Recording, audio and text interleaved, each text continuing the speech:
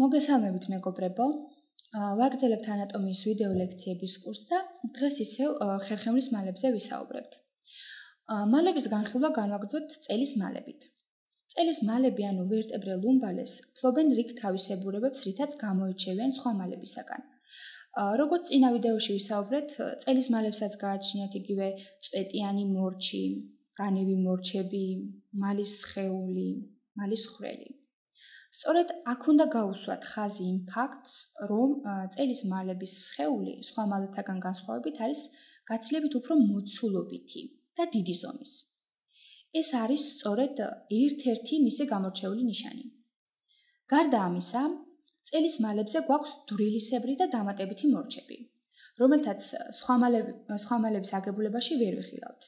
დრილისებრი მორჩები ანუ პროცესუს მამილარეს მდებარეობს ზედა სასახსრე მორჩებზე მცირე ზომის ძვლოვანი წანაზარდების სახით.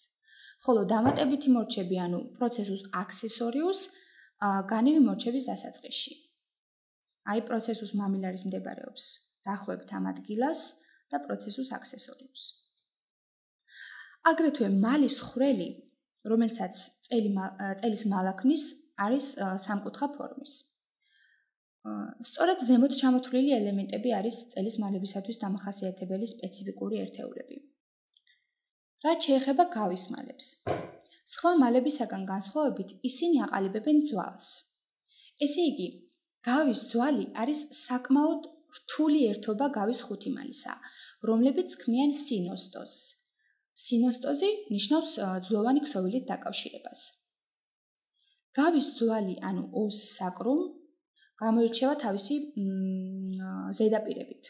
გავის ძვალს გააჩნია ორი ზედაპირი, ფაციეს პელვინა, ანუ მენჯის ღრუს მხრივი ზედაპირი და ფაციეს დორსალის, რომელსაც ცოტა მოგვიანებით განვიხილავთ. აგრეთვე გავის ძვალს აქვს ფუძე, ანუ ბაზის ოზის საკრი და მწვერვალი აპექს ოზის საკრი, რომელიც ოდნავ წინ არის გამოდრეკილი. ძვლის ცენტრალურ ნაწილს ქმნის მალათა სხეულები. ჩვენ ვიცით, რომ მალათა შორის საზღვარს ქმნის ხრტილოვანი დისკოები, მაგრამ აი ამ შემთხვევაში უკვე მალათა შორის საზღვარი გამოხატული არის განივი ხაზებით. ლინია ტრანსვერზა. როგორც გახსოვთ, წინა ლექციაში ჩვენ ვისაუბრეთ ხერხემლის განვითარებაზე, სადაც აღვნიშნეთ წელის ლორდოზი. ამ ლორდოზის ჩამოყალიბებაში მონაწილეობას იღებს გავის პირველი მალა და სწორედ ამიტომ ის არის ოდნავ წინ წამოწეული და წარმოქმნის კონცხს, რომელსაც ჩვენ ვუწოდებთ პრომონტორიუმი. აღსანიშნავია ისიც, რომ გავის ძვალს ახასიათებს სქესობრივად განმასხვავებელი ნიშნები. მაგალითად, მამაკაცის გავის ძვალი არის უფრო ვიწრო და შესაბამისად ცოტა უფრო გრძელი და მისი კონცხი და მწვერვალი უფრო მეტადაა შეჭრილი მენჯის ღრუში. ძვლის გვერდითი ნაწილები პარს ლატერალის წარმოიქმნება ერთმანეთთან შეზრდილი მალათა რკალების გვერდითი მასებისაგან. აქ აგრეთვე გვაქვს ყურისებრი ზედაპირებიც ფაციეს აურიკულარის. ეს ზედაპირები გამოიყენება მენჯის თანამოსახელე ზედაპირთან შესასახსრებლად. ფაციეს პელვინაზე ჩვენ აგრეთვე გამოხატული გვაქვს გავის მენჯისკენა ხვრელები, ფორამინა საკრალის პელვინა. ახლა განვიხილოთ გავის დორსალური ზედაპირი, რომელიც საკმაოდ რთული აგებულებისაა. ძვლის უკანა ზედაპირზე განივი მორჩების გაერთიანებით ყალიბდება გავის ლატერალური ქედი, დაახლოებით ამ ადგილას. ანუ კრისტა საკრალის ლატერალის. მისგან მედიალურად გადის გავის შუამდებარე ქედი, კრისტა საკრალის ინტერმედია.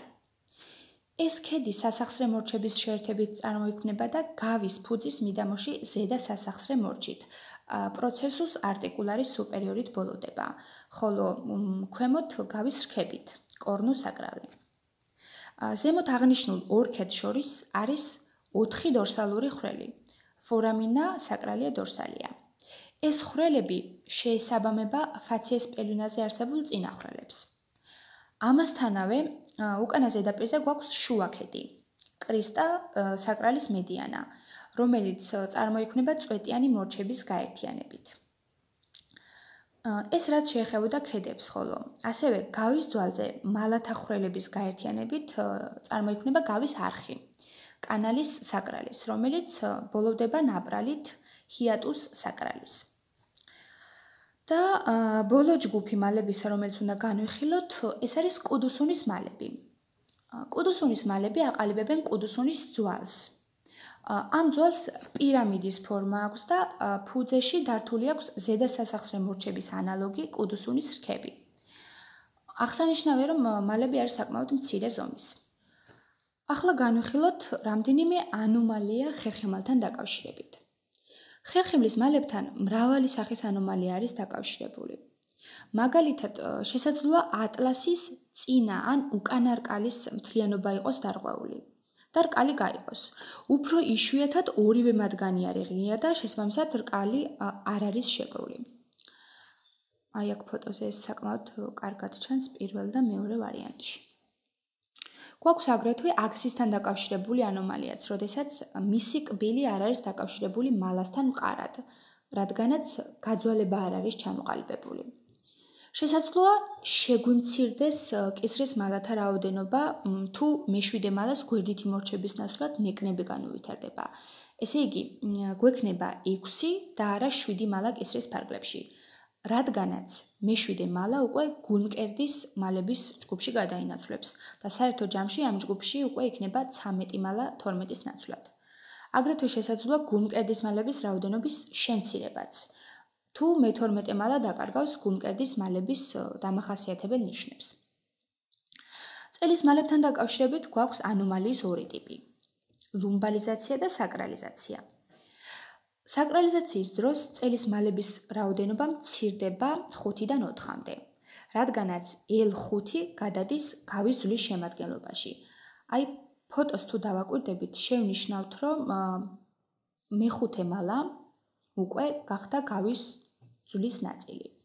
ხოლო ლუმბალიზაციის დროს ხდება პირიქით, ანუ გავის ძვალს გამოეყოფა S1 ხრტილოვანი დისკოს საშუალებით და წელის მალების რიცხვი იმატებს 5-დან 6-მდე.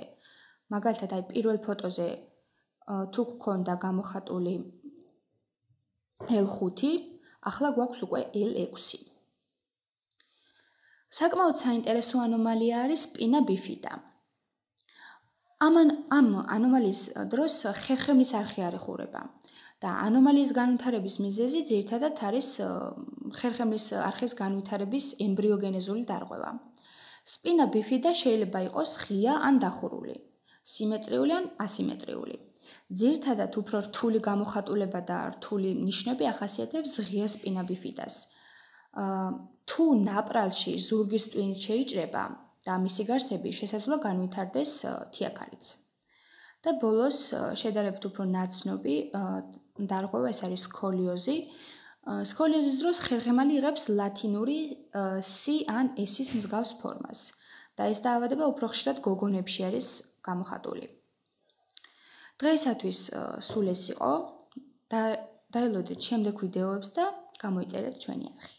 მადლობა ყურადღებისთვის.